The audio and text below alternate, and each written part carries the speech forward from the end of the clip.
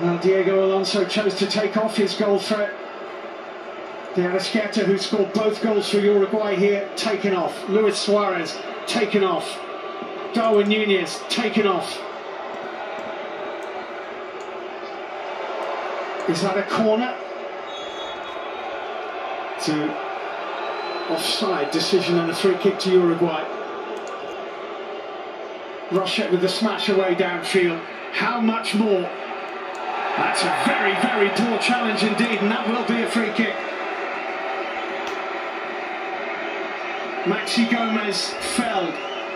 Yellow card to Seydou Alidou. Yeah, this is it, Steve. This is it. The last chance saloon. Will they try and put into a dangerous area? Will somebody have a proper goal?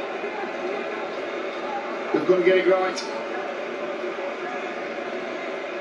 This free kick needs to lead to a Uruguayan goal.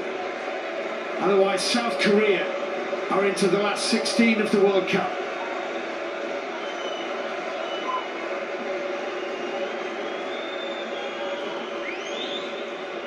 It looks very much like it's going to be taken by De La Cruz. Nicolas De La Cruz.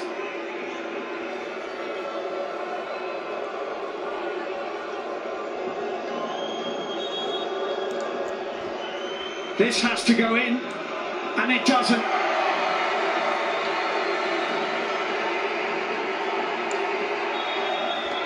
And the referee blows his whistle, and they're out. The pair of them are out. The tears flow for Luis Suarez, the end of his World Cup career. The same goes for Edinson Cavani, for Diego Godin, for Martin Cáceres, for Fernando Muslera, some of the greats of Uruguayan football.